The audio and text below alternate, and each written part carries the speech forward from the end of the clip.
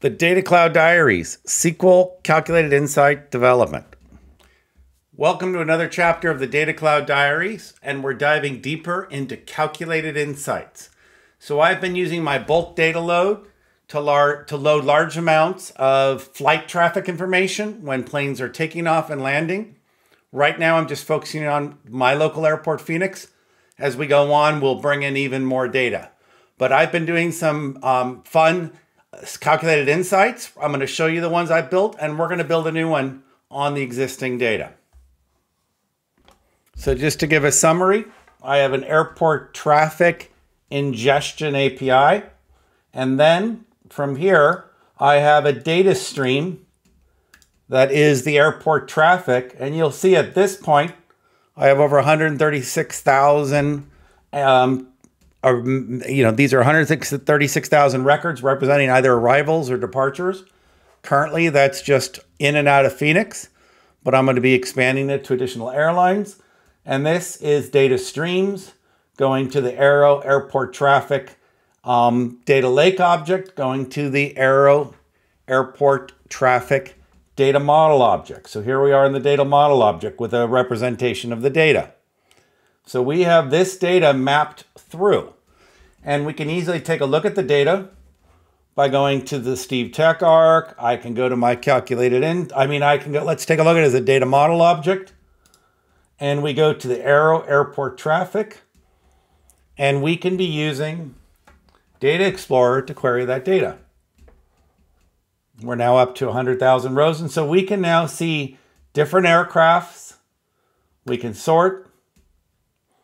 And let's just see different models of aircraft. We can see the registration codes, the airline codes, the arrival airports, the arrival times. So we've got really good detailed information about planes taking off and landing. And right now we got a good amount of data. What I've got is my C# program that is the bulk data load, which has been tuned. And it generates these CSVs. Right now, the last CSV stopped at 924. So what we're going to do is we're going to go in Aero main, my little kickoff project. We're going to go start at 925, and we're going to tell it to go for 30 days. So this is going to be the start month, the start day, and the number of days ahead. I'm just sending 30 days at a time for a single airport, which is Phoenix. So I'm going to run this. Start debugging, and now what you're going to see is it's going to kick off the debugging, and now you're watching the calls go by. Each one is a day of or 12 hours worth of data out of the data. And so now we can actually take a look and see as it's building new CSVs, and we'll just grab one of them, and I'll show you that this is where we have the departure, the traffic date, the airlines, and all of this data, both when arrivals and departures. So this has departures and arrivals in 12-hour increments, and you can see it's marching through. So this is working beautifully, the bulk data load. And what we're going to do is we're going to take a look at Postman, and we're going to monitor the job. First thing we're going to do is we're going to then authenticate. So I've done my initial authentication against Salesforce. I'm going to do a second authentication to exchange for the direct token. And now what I'm going to do is put this token in my headers. So this is getting my jobs. So I paste this in to my bearer token. And now what I can do is I can see the import jobs. And right now, we get a list of the import jobs, and you'll see the one I just kicked off is in progress. You'll see previous job completes. So right now, we are loading more data, but we already had 130,000 rows of data. So this is completed with 30 more days, and the data is in there. Now we're going to go to a calculated insight, and here is a calculated insight I put together. And I'm building all my calculated insights using SQL. I like the control I get out of the SQL.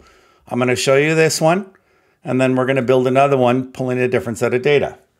So in this one, I am pulling the traffic type, arrival and departure, the airport that's involved, and we're filtering this to only take departures. So we're going to be looking at airports that are departing from the departing planes, and we're going to be counting with a nice little group, and then we're going to get back the information. So this is a nice calculated insight that I built by hand, and we can take a look at these by going into Data Explorer, and you can pick in Data Explorer, choose your calculated insights now, and we're going to do, this is the one I showed you, and we're going to see that we can now see we get the departure airports. We focused only on departures, and therefore this was all out of Phoenix.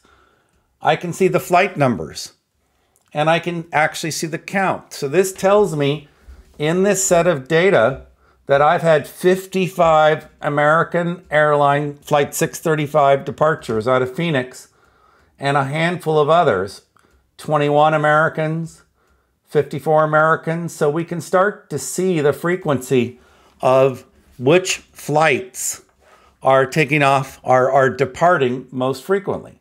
So this is a nice frequency count, and we can take a look at the most frequent count. So we have counts of 65 for GB and down to these different airlines. So these are really neat insights into the arrival and departure information. So we can go back into the insight and take a look at that. Now, another thing we can do is we can go back to Postman, and we can actually run these ad hoc in Postman. Now, here is a second calculated insight where I broke the data up by month, and we'll be taking a look at this one. So what I did was, you can build it in Postman, and what we're going to do is, you need to watch the spaces the way it's structured, but we're going to be selecting an aggregate. So here is the month, and let's go through some key rules of building a calculated insight. Rule number one, you need to do an as. So therefore, you need to name every one of your columns, and you need to have it have an underscore C. That's rule number one. Two, you need to have any aggregates, any calculations must all that are going to be used must all be numeric. And that's why this is a valid 1 month. Three, you must have at least one measure and one dimension. And so what we're going to be looking at is, here is the month, which is the departure scheduled month. We are going to also be pulling the traffic type. So we know departures versus arrivals, and you'll see I do a rename with the as. We're going to bring in the departure ICAO to know the departure airport, another comma. And then we're going to take the number, which is the flight number. And then here is a key one, which is the count as the count. And we're going to name it the count. So it's count. We're going to be pulling from that table. We're going to go where traffic type equals departure. We're going to be grouping it by the different dimensions. So we're grouping it by the traffic type, departure ICAO. We're grouping it by the flight number, and we're going to group it by the month. So let's take this query, and we're pasting it in here. And now we can hit send, and we can actually see the data. So in the month of the 8th month, there was a departure from this airport to this. So that was the and this was the flight number. So there were 14 departures out of Phoenix for this flight. There were 14 departures. So here is the month 8, and this is this flight. And now we can see another 9, which is this flight. We can start to see the month, the departure, the flight, and the count. And this is another calculated insight. So if we take a look right here, this is the calculated insight. Now what we're going to do is I can go to my Data Explorer and go take a look at that other calculated insight. So this is by month. And you'll see there's my count. Now what we're going to do is we're going to build a new one. So we're seeing the calculated insights, and we're going to build one from scratch. So let's go to, this is how I found that I work the best, is what I'm going to do is I use their design element, but then I test it first. So we're going to go to Calculated Insights. We're going to hit New. And we're going to pick my Steve namespace. And we're going to go Create with SQL. And now what we're going to do is we're going to build it. So what we're going to do is, looking at the data, we're going to take all departures. And we're going to see where they're going. So we're going to count on the arrival airports. The arrival airport iCal. So we're going to just do a straight count of where are these flights going. And we're going to group them. We're going to count these and we're going to figure that out. So let's take a look, seeing where the planes are going. So I'm going to start fresh. I'm going to go select. We're going to go and grab the fields from, where, group, by, and we're going to build this up. So we're going to do the from, and we're going to let this insert the column. And then what we're going to want is we're going to have the arrival airport iCal. We're going to put it as a column.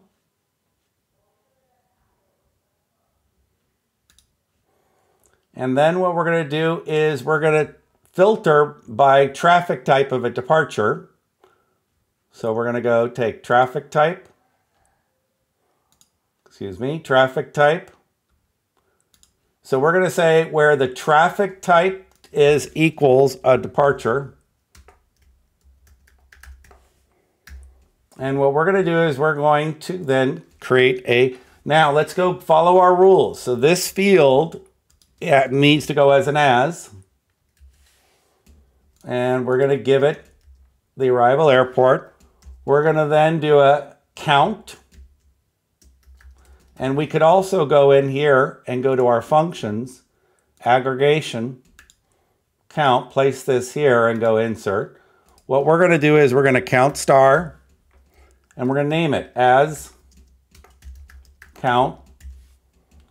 And so we're going to say, where are they going? How many of them are going there? And we're just going to do a straight count across all time. So this one, we're going to now need to group, and you need to group by the original column name. So we're going to group by the arrival airport. We're going to check the syntax, and the syntax is valid. Now, before we go any further, I want to actually see what the data looks like. So I'm going to go into my Postman query. I'm going to paste it. We just need to get rid of some of the spaces and carriage returns. And let's just make sure we get it clean without spaces and carriage returns. And now what we're going to do is we're going to test this and see if it looks like what we want it to. So we're already getting a valid query. So we're seeing that there are 20 are going to KMSO, KLGB. We're starting to see where the flights are going. So this is a nice one where we're seeing flights and where they're going to. Now we could add the month on. And what we can do is let's add the month as a factor so we can group it by month. So we need another dimension here. And we're going to go month. And we'll need the column. And let's do departure time. There's not always a arrive time. So we're going to do a departure, or we could take the runway time. Let's take the schedule time UTC. And what we need to do is give it an as. We're going to grab this one, departure, and instead of time UTC, we're going to go departure scheduled month. So we're following the rules, and now we need to take this one and add it as a group. Okay. So we're going to check the syntax, and it's valid. And what I'm going to do is grab this, put it back into Postman.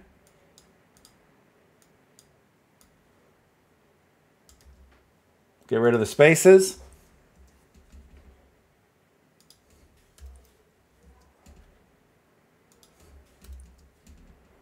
And run it. And you're going to see now, we now know for July, there were 138 different arrivals. So as we can see, we have created the query that works. We come back, we've checked syntax, we're going to give it a name, and we're going to go departures to airport month. I find that we have a shorter name, so you're going to need to abbreviate. This would be goes departures to a target airport by month.